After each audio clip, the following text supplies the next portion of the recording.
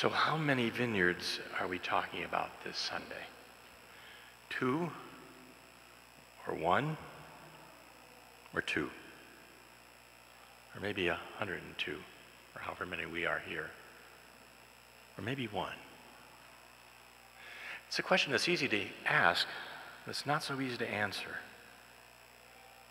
On the one hand, clearly it will be 2 vineyards. Isaiah's vineyard in the first reading dates to the 8th century BC, 700 some years before Jesus. Jesus' vineyard dates to his day in the early 30s AD, or if you'd want to stretch it to the mid-80s, if we're referring to Matthew's retelling of it in his gospel. But Jesus started out by using those same details about his vineyard that Isaiah had. The landowner plants a vineyard, puts a wall around it, digs out a winepress, and builds a tower for its protection. So that caught the ears of his contemporaries right away. Kind of like when we Americans hear 87 years ago, we hear much more than just a fancy way of saying 87 years ago. We know those words so well that right away they bring to mind that famous Gettysburg Address of Lincoln, which these words begin, that whole Civil War context. So when Jesus says, "Hear another parable," and starts with that precise series of details, his hearers knew right away that this was not going to be a lesson about winemaking or viticulture or whatever. It's going to be a lesson about God and his people and how they treat each other, how God has done everything for us, and how our response to him is so often lacking. In other words, even though the dates are different, it's the same vineyard. It's the same story. Except that maybe in a way it's not. Because in Isaiah's vineyard, the focus is on the grapes that the vines produced. God, the owner of the vineyard, is frustrated because even though he has done everything he can do on his end, the grapevines still insist on producing only hard, bitter, wild grapes. The owner can't make the vines produce good grapes. The wild grapes are worthless. You can't do anything with them. It's all just a waste. All you can do is just tear it all down and start over again. What's the problem? Just in case we missed it, Isaiah spelled it out explicitly. The vineyard of the Lord of hosts is the house of Israel, his cherished people. He wanted them to treat each other justly, decently. But in a nice little pun at the end, he says that when he looked for that fruit that he wanted, he looked for right judgment and proper behavior, mishpat. But behold, mishpach. He sees bloodshed. He looked for justice, tzedakah. But behold, tzedakah, the outcry of those being hurt, bitter wailing. In Jesus' vineyard, by contrast, the focus is not on the grapes, but on the people who are supposed to be tending the vineyard and harvesting the grapes for the owner. If you heard my homily last week, you know the context. Matthew has collected here 3 parables of Jesus that make the same point.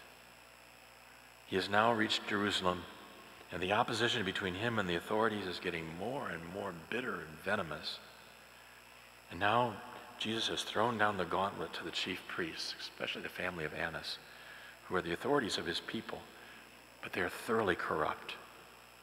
And he's disrupted their racket of selling the only animals that they will permit to be used for the mandatory temple sacrifices and their money-changing operation, and forced pilgrims from around the world to pay the temple tax only in the priest's own currency, for both of which, of course, they charged exorbitant fees. Jesus' violent overthrow of the tables of coins and causing a wild stampede of the animals all over the place with that whip of cords created a melee of chaotic violence. But the ordinary people cheer him on because they're on his side. So the next day when Jesus shows his face again in the temple, the priests would have loved to throw him in the prison and throw away the key, but they can't. He's too popular with the ordinary people because they see Jesus as a prophet and his actions as God's judgment on the whole operation of these unworthy sons of Aaron. So the priests seethe, but there's little they can do about it at this point. to convey this bitter opposition between Jesus and the priests that in less than a week after this is going to bring about his death. With this passage, we're now in what you and I would call Holy Week.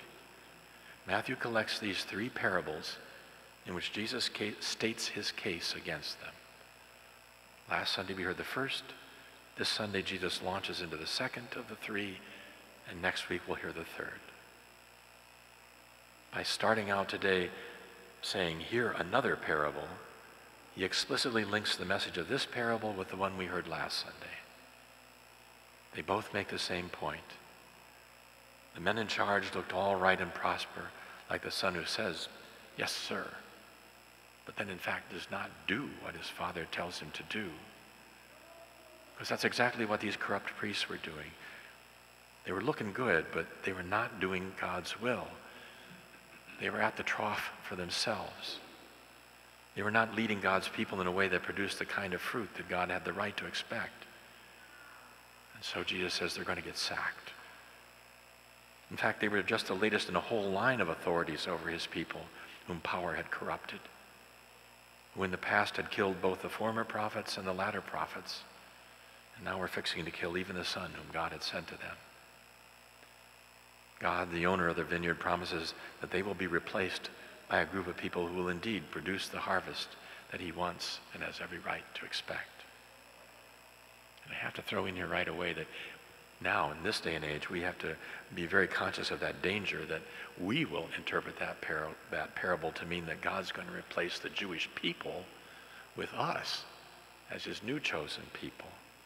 So it's kind of unfortunate that the lectionary compilers didn't go on to include just the next couple of verses, because there it says explicitly, when the chief priests heard his parables, they knew he was speaking about them, not about the Jewish people as such. Although they were attempting to arrest him, they feared the crowds, for they, the people as such, regarded Jesus as a prophet. But to return to the main point again, does the fact that not only the Israelites of the 8th century BC, but the high priests of Annas' family who were in power in Jesus' day also are by now long gone mean that this parable is emptied of meaning? Obviously not, because the Lord still wants justice and right conduct. He still wants all his children to be treated with fundamental fairness and decency. And behold, even in our country, he still finds mishpach and tzedakah, bloodshed, an outcry, the protest and the wailing of those who suffer injustice.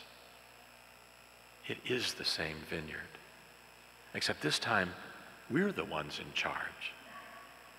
In a democracy, we're the ones who vote. And even far more important than that, we're the populace in popular opinion. We're the ones who go to make up that consensus about how people ought to act and treat each other in this land. You and I, who are followers of Jesus, need to be the ones who present the alternatives to the business as usual of our world. To me, it's sobering to realize how many people in our own country agree with Osama bin Laden. People will always back the stronger horse, he said.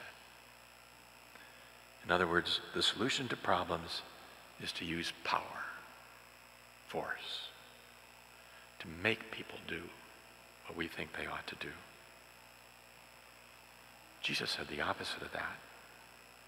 Instead of crucifying our enemies, he told us to take up our cross and lay down our lives for others.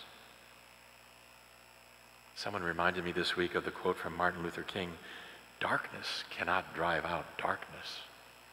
Only light can do that. Hate cannot drive out hate. Only love can do that."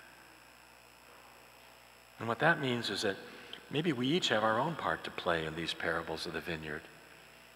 Maybe there are 104 different mini vineyards, or however many we are this morning, all components of this great one vineyard that the Lord has entrusted to us. Maybe he's giving us this opportunity this week to examine the quality of our own fruit that we're producing for him. Whether our words or actions are the ones that he wants to see, or are sour and bitter, leading to his disappointment and frustration. Maybe we could see this weekend's reading as to be a call to stay united to Jesus, who the Gospel of John reminds us is the true vine, and live by his life force of love, bringing forth his fruit.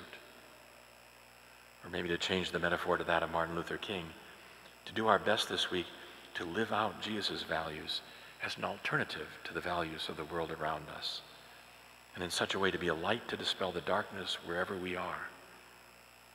Because if we all do that, cumulatively, the world will be brighter, and Isaiah's song of the vineyard could be a happier tune.